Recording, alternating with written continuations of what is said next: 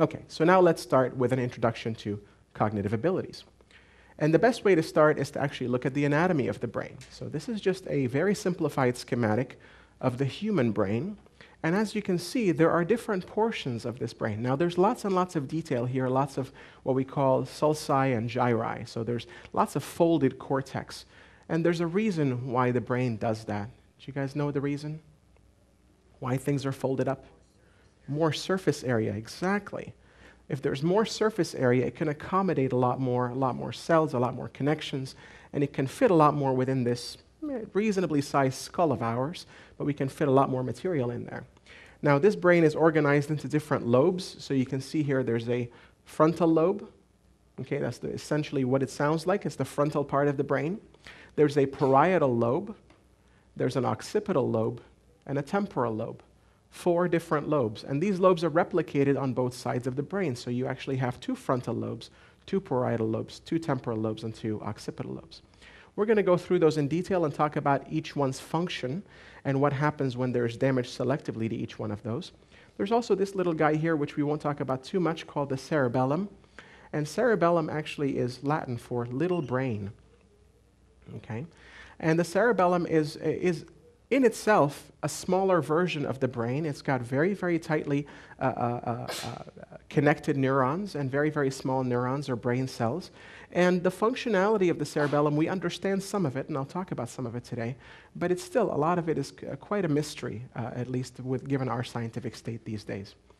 So let's start with something a little bit more fun and exciting, and then we'll delve into the depth of the material. All right, so now we've covered the brain's innards. Let's think about outside. What about the cortex? What about all these gyri and sulci and so on? Let's talk about all of that.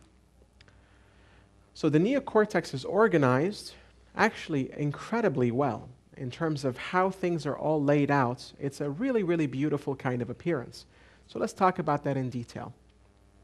We have the occipital lobe in the back of the brain here that is involved in processing vision, the analysis of visual information.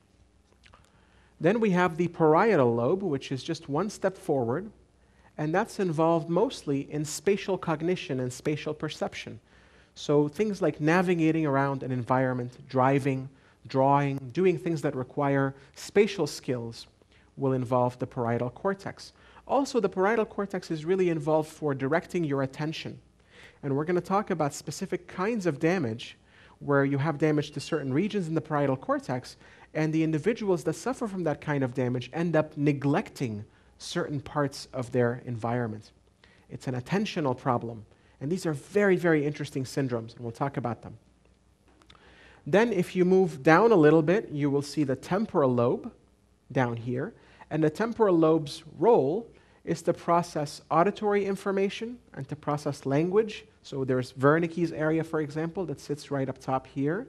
That's involved in processing language. And also processing memory.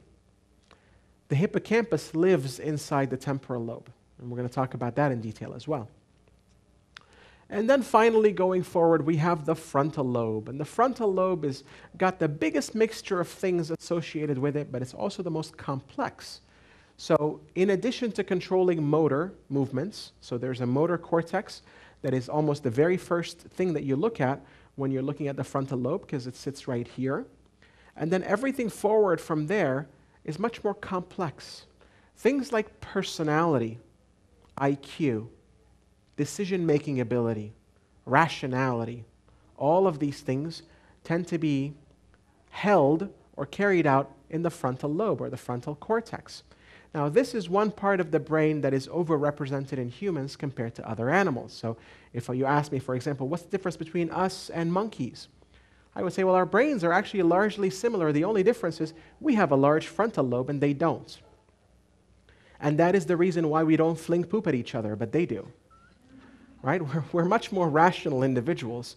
We have an ability to inhibit our impulsivity. Sometimes we might want to fling poop at each other, right? But something tells us, no, you need to stop. That's irrational and you might get arrested. Okay? But for a monkey, that doesn't happen. This is what they do freely all the time. It's kind of like a big celebration. This is just what they do. And it's because they don't have frontal lobes the size of ours. Okay? So now let's talk about sensory cortices, these strips right here, and how they're organized to represent different parts of your body. Now, there are what we call cortical homunculi, or the representation is the cortical homunculus. And homunculus physically means little man, and it's this little man. Now, this little man looks very, very strange because he is drawn to scale. The representation, or in other words, the over-representation of certain things like the fingers, the hands, the lips, the eyes, is a direct reflection of how much brain matter is devoted to these particular parts of the body and devoted to processing sensory and motor information in these parts of the body. So as you can imagine, I have a lot of fine motor skills in my fingers, but I don't have that kind of precision in the small of my back, right? Or in your knee.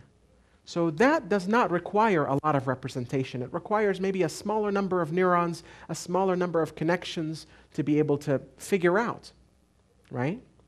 But with my fingers, with my tongue, with my face, all of the things that we do when we're talking, for example, all of these things require a lot of fine control, a lot of feedback, a lot of detail. And that's what you really see pictured here. You see lots of representation for fingers and hands and lips, okay? And that's the representation that you see in the motor cortex and also in the sensory cortex.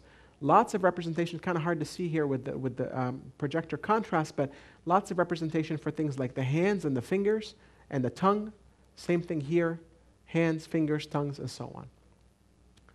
That's normal, that's what it's supposed to do, and that's why if there's any particular kind of deficit to hand movement and things like that, it requires actually a larger patch of cortex to be destroyed before a deficit can ensue. So we have a lot of representation for these things, and this is evolutionary. We have evolved to become that way. So if you look, for example, at other species, if you look at a rat or a mouse or a squirrel, they have very different kinds of representation. They might have more acuity in their feet, or they might have more acuity actually around their whiskers and for their olfactory sense, okay? Because they tend to prefer to use different senses. So for humans and for primates in general, this seems to be the distribution. And a lot of this information was actually figured out by one individual. His name is Wilder Penfield. He did a lot of work up in Canada on this by doing surgery in patients where he was doing brain surgery. And at the time, in order to do surgery and remove different parts of the brain without hurting a whole lot of function, is you had to go around poking. You had to go around kind of pushing and saying, well, what do you feel? What do you feel? Can you still move your finger? And at what point do you stop feeling your finger? And so on. So by doing a ton of these experiments systematically, he was able to essentially map this cortical homunculus over many, many, many patients.